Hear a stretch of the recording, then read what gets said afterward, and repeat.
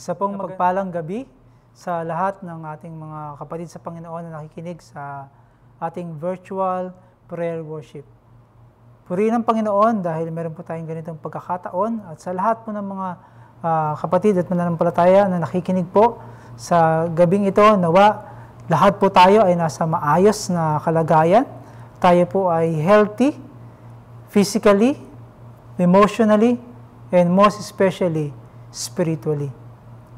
Napakasaya po at napakagaang sa pakiramdam na isipin na bagamat nagkakaroon po tayo ng mga ganitong sitwasyon na nangyayari sa buhay natin, ay meron pa rin po na yung pagkakataon na makapag-aral ng salita ng Diyos. Kamusta po kayo? Sana po lahat po tayo ay nasa maayos na kalagayan.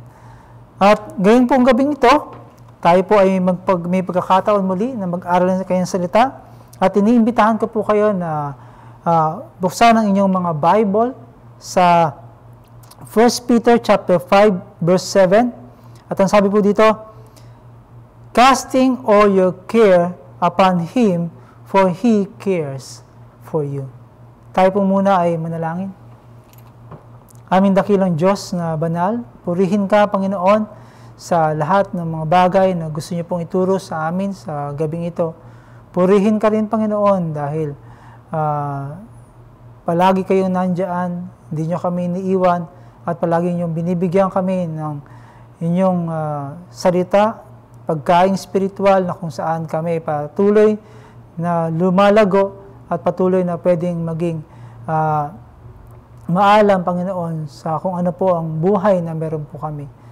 Again, Lord, pagpalain niyo po ang bawat isa sa amin at nawa ang inyong salita ay maging encouragement and a great reminder for us na bilang mga mananampalataya ay makita po namin ang kahalagahan nito. At muli, dalahin ko po ito na may pasasalamat sa tayong pangalan ng aming Diyos at tagapagligtas na si Jesus. Amen. I have entitled God's message this evening, Time to Get Rid of Our Worries. And this is my prayer. As believers and followers of the Lord Jesus Christ, let us put our worries into trusting God. And that brings us to the question, what are you worried about today? Are you worried today? O pag-isip natin kanina, ano po ba yung unang pumasok sa ating isipan? Is that part of our worries for the day? If we are like most people, and probably most people na dito po sa survey na nakita ko sa Beneden Health in the UK, according to this survey, the number one concern for most people is their health or their weight. And here are the top 10 worries, counting down from 10 to 1. And according to the survey, yung number 10 is yung kanilang diet. Number 9, ang kanilang job security. Number 8, ang kanilang rent or mortgage payment. Number 7, credit card debt. Totoo rin po yan. Number 6, low energy level. Number 5, overdrafts and loans. Number 4, overall fitness. And number 3, lack of savings, financial future. Siguro, lagi po nang iniisip ito ng karamihan. Number 2, ito na po, growing old. Are we worried? Ilang taon na po ba tayo ngayon? Are we worried with our age and growing old? And number 1, sabi po dito, ang pagiging overweight. And here are 3 observations about that list. Dun sa 10 worries with these surveys. Here are some 3 observations about this list. These mostly fall into 2 categories, health and finances. Look at this. Even the pandemic, and with this survey, people are worrying about their health and about finances. Number 2, these are universal human concerns with this observation. And number 3, these are issues that will be with us as long as we live. Tingnan niyo po with these 10 na sinagot with these surveys, these are universal human concerns, and these issues will be with us as long as we live. At meron nga pong isang writer na nagsabi, you need to die in order to stop being concerned about your worries and about your health. And bilang mga tao, have you ever wondered how much time you spend worrying? And with this same survey, and they have a second survey, and they were asked how much time they spend worrying, here's what they found out. Sabi niyo, each week, we spend 14.31 hours worrying. That equals to 744 hours of worry each year. Napakalaki na po ng mga oras niyan, which turns into 45,243 hours of worry over a lifetime. That equals to 1,885 days in a lifetime spent doing nothing but worrying. Which means that we spend 5.2 years of life captured by worry. And according to the survey, sabi po dito, no wonder we have trouble sleeping. No wonder we feel under so much pressure. And no wonder we find it hard to concentrate. With all the hours that we spend probably worrying. And for most people siguro, sa ibang mga tao, hindi lang po siguro yung pagiging overweight ang kanilang nagiging worry. But they are wrapped up with other worries. With the job that they have, with the school, money, work, health, bills to pay, yung iba naman sa kanilang husband, yung iba naman sa kanilang wife, or many more. And if you will be worrying about one or two of all of these things, ano po mangyayari sa atin? Maybe tayo po ay susuko na with all this worry. At meron din pong isang book na nagsabi that we should not be strangled by worry. And according to the book, sabi na basa ko, to worry is to give way to anxiety. And to worry is to give way or being unease. Allow one's mind to dwell on difficulty or troubles. At sabi rin po niya dito, which means to strangle or to seize by the throat. Kaya nga po kung tignan nga po yung pinaka-meaning niya dito, para kang, when we worry, para kang sinasakal sa leeg. And let me give you a simple definition about worry. Worry is excessive concern over the affairs of life. The key, obviously, is the word excessive. Worry happens when you are so concerned about the problems of life that you cannot think of nothing else. It just means it is an all-consuming feeling of uncertainty and fear. Kaya nga po, if we worry, especially dun sa sinasabi natin na excessive concern about the affairs of life, then it is consuming all our feelings and all our time. Then, ang nagiging resulta po niyan is uncertainty and fear. And the Bible will say, it is a sin. Worry is a sin for two reasons. Two reasons. First reason is because it displaces God in your life. It displaces God in our life. Not only that it displaces God in our life, but also worry displeases God in our life. When we commit the sin of worry as if we are living that God did not exist, and we are living as though we are alone that can solve our problem. Kaya nga po, when we are having excessive worry, and we are sinning with this particular thing of worry, parang sinasabi po natin na walang Diyos. Paano na lang po yung relationship natin sa Diyos na parang baliwala? At isa rin pong makikita natin dito na the reason is because it distracts us from the things that really matter in life. As long as we are worrying, we cannot do anything else. At sabi nga pala, you are being strangled by worry. Para ka nang sinasakal ng worry. Then, as tayo po bilang mga tao at bilang mga mananampalataya, how can we tell when there is a legitimate concerns of life or it becomes a sinful worries? Meron talaga po kasi mga legitimate concerns. Katulad na lang po yung ating mga anak na tayo po ay nag-aalala pag sila ay nasa labas. Yung ating health, tayo po ay nag-aalala. These are just legitimate concerns. But when it is being an excessive, yun na po yung nagiging lifestyle po natin, yun na po na pumupuno sa isip natin, sa puso natin, then it becomes a sin of worry.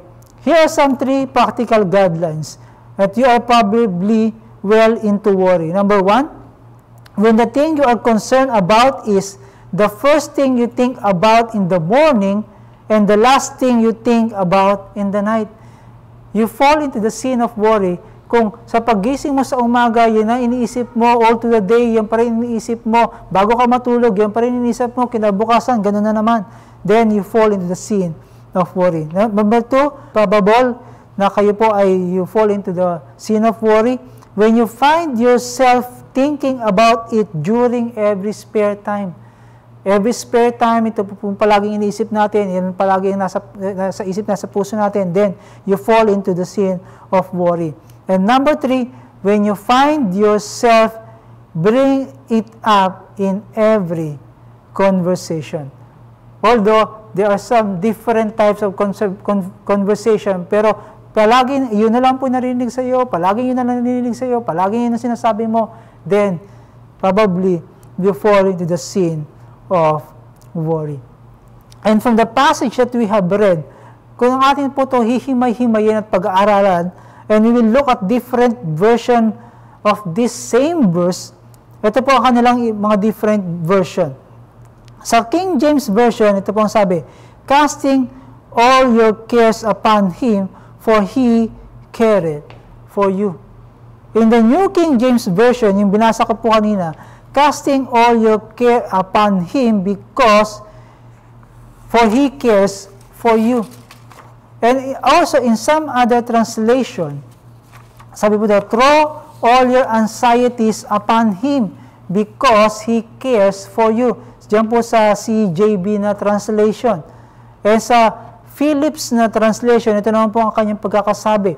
You can throw the whole weight of your anxieties upon Him, for you are His personal concern. Sa MSG na translation, ito naman po ang pagkakasabi niya. Live carefully before God. He is most careful with you.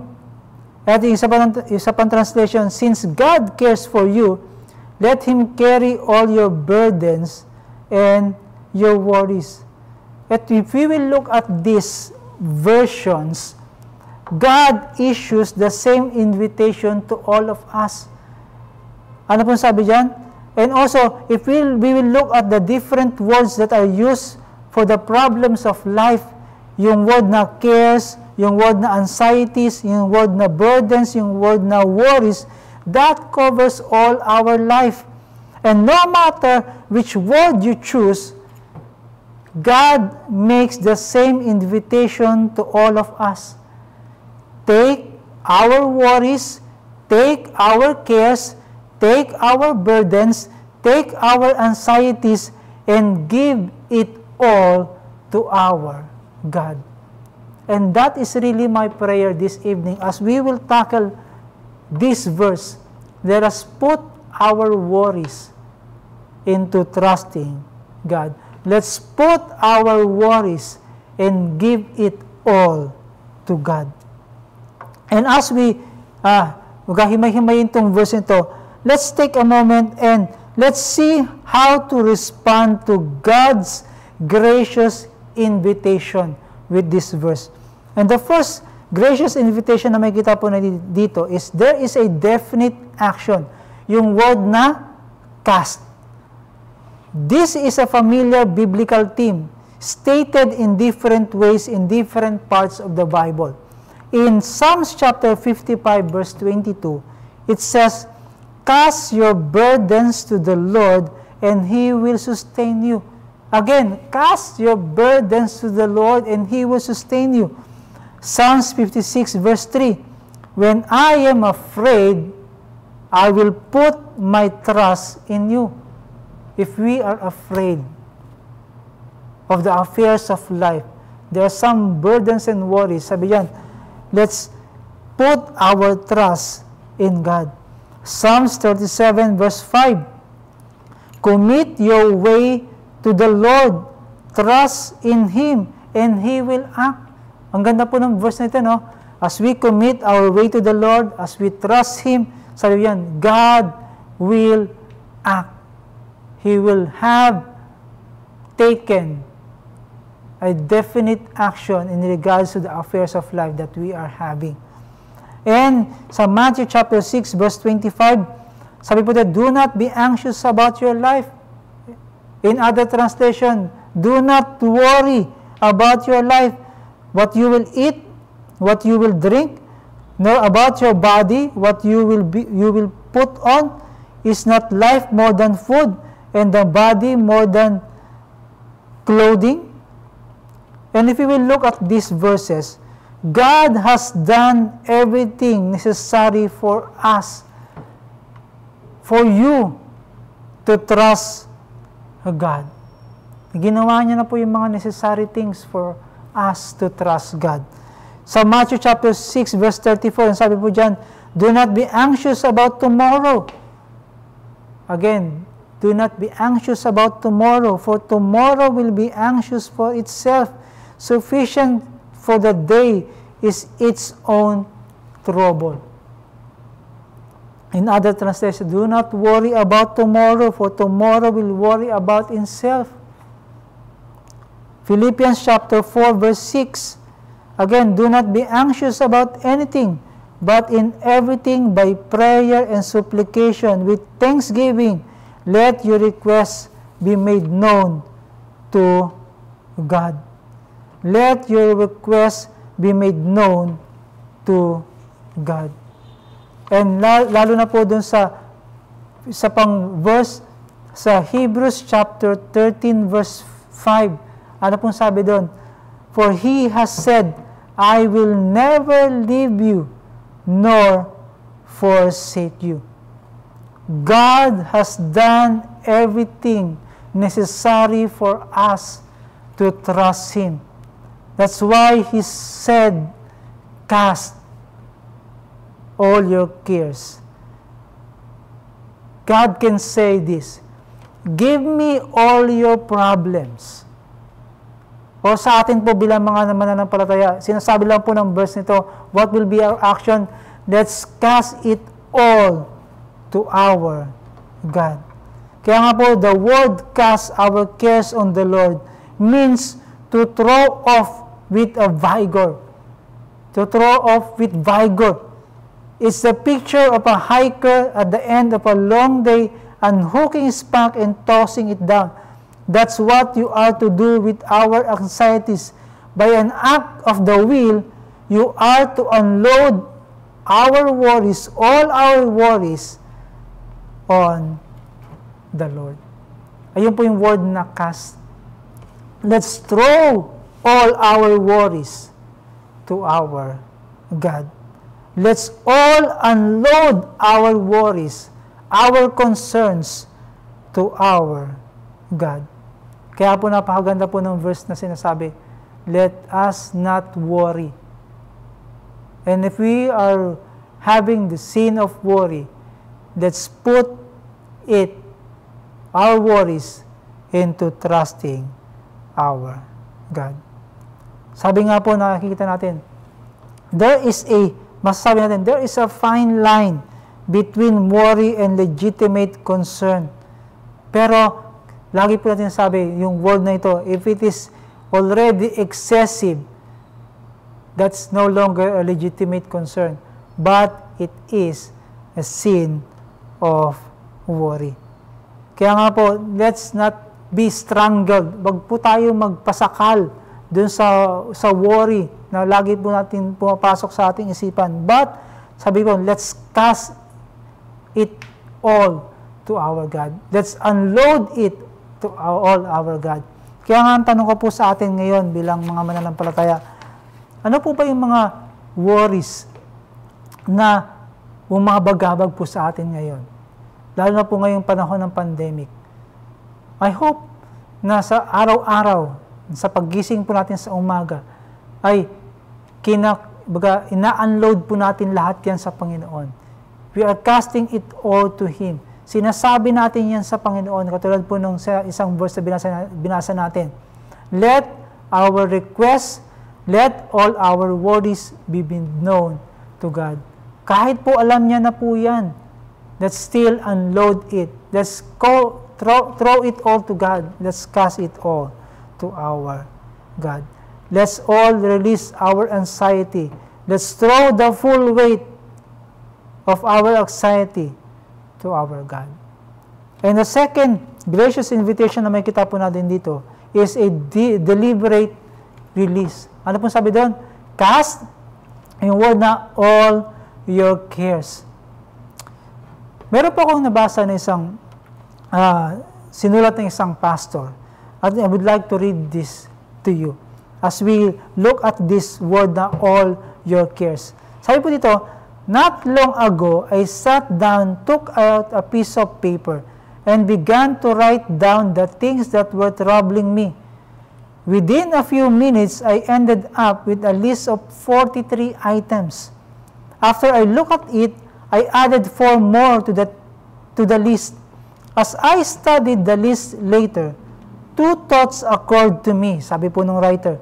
First, none of the items are world-shaking in their impact.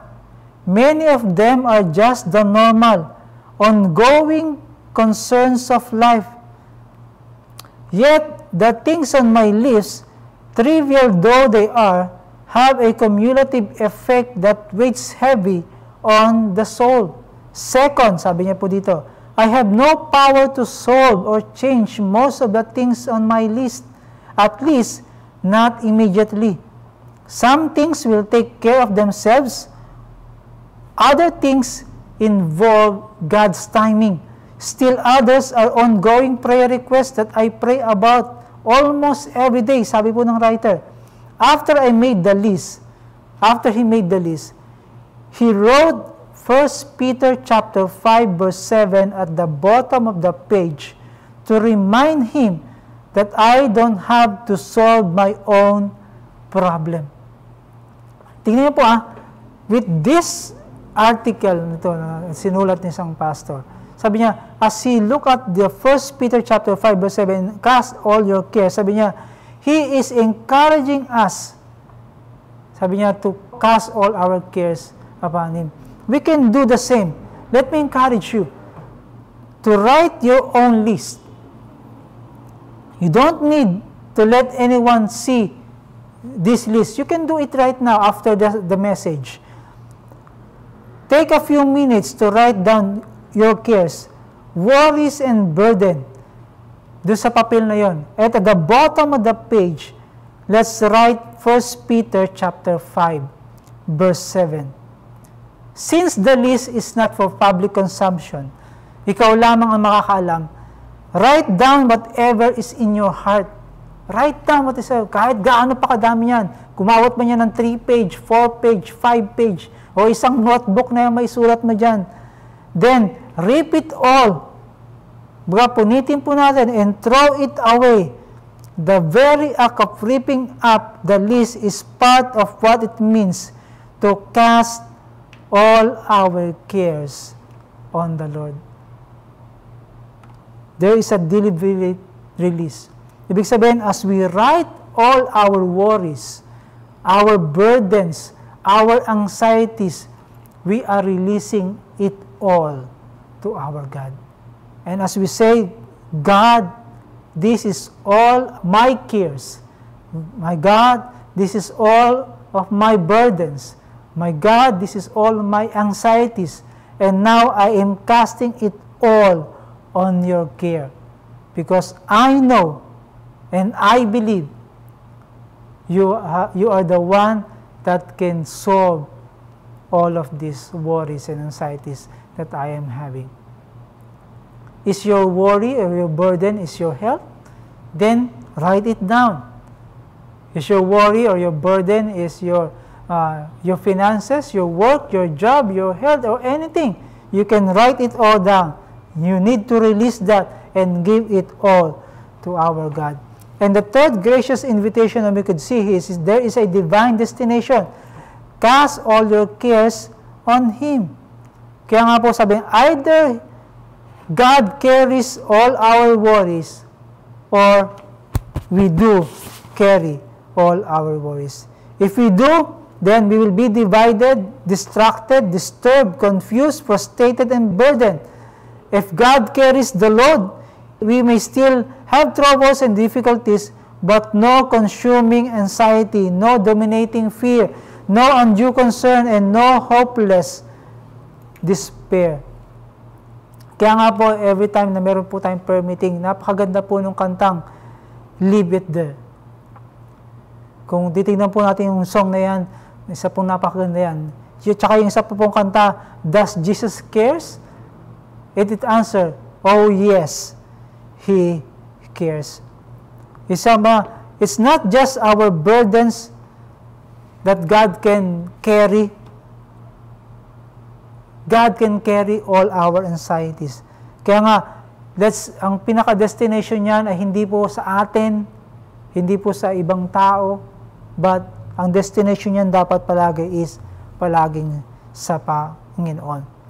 Again, either God carries the worries or we do. Please remember this. God is the one who is before all things. God is the one who is above all things. God is the one who created all things. God is our Savior. God knows us and loves us. God came for us, and He died for us, and He rose again for us. He intercedes for us, and one day He will come again. And please remember this. God will personally carry all our worries, and God will help us to put all these worries,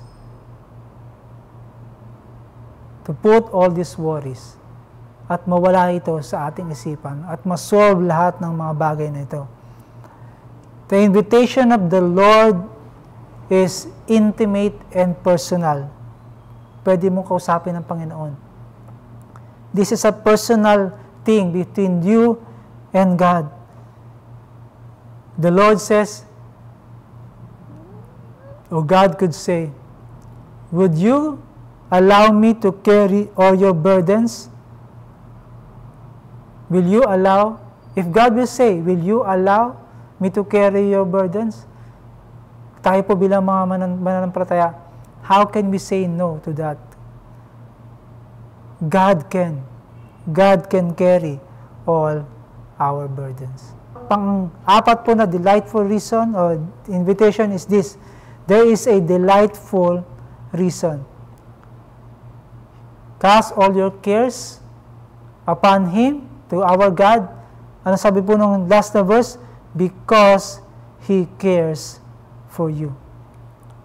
If you will just ponder on these simple words, 4 simple words, He cares for you.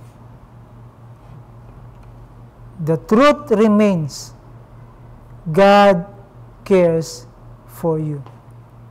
If we will look at the word cares, or worries or anxieties, in the first half is completely different from the word translated cares in the second half.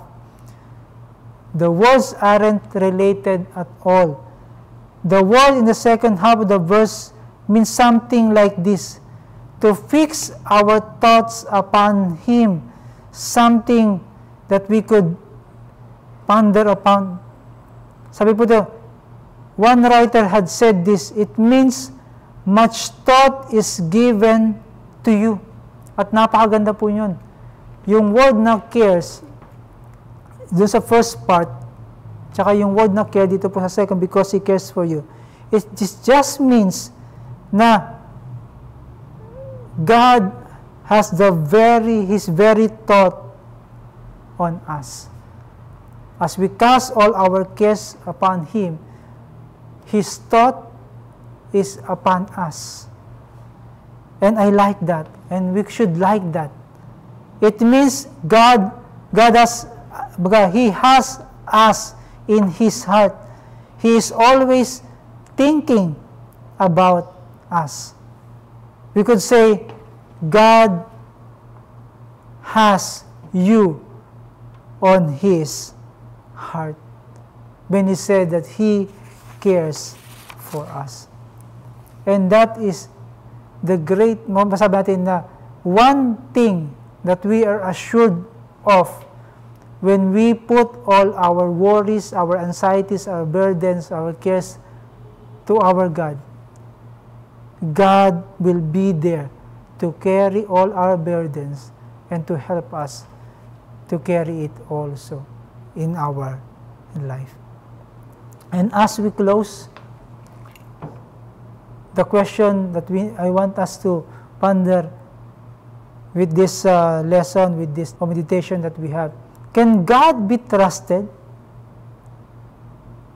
as we bring or give and load to Him all our burdens? Yes, God can be trusted. If we cast all our worries on Him,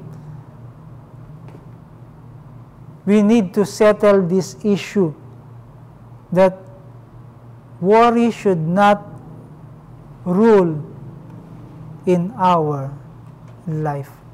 Worry should not rule in our life.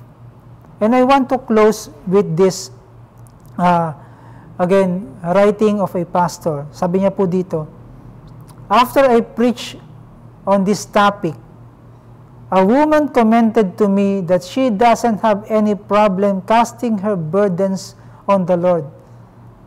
Her problem is that she keeps pulling her burdens back, like a fisherman with a casting rod who throws the line into the water and then reels it back again. Many of us can identify with that woman. As the old chorus says, take your burdens to the Lord and leave it there. Again, brothers and sisters in the Lord, we don't need to pull all our worries back to us. As we give it to our God, sabi yan, we need to have a heart of faith to our God and allow God to carry all our burdens because He can carry all our burdens. At kung ano man po yung mga bagay na yon, let God deal with it. Because He loves us, He cares for us. Again, my prayer is this: let's get rid of our worries and put our worries into trusting our God. Let us pray. Dear God, we thank you again for your word. May you bless this, Lord, in our hearts, in our minds. Let our worries, hindi po ito'y maging cause para kami ay manghina, para kami ay manlupaypay, but yung aming mga worries, Panginoon, we can unload it to you, we can give it to you, we could throw it to you, Panginoon, because you can carry it, and you will allow us and enable us, Lord, na makayanan itong mga to, because you are there, that you will never leave us nor forsake us. Thank you again, Lord, and we commit to you all these things in Jesus' name. Amen. Thank you, and may God bless you all.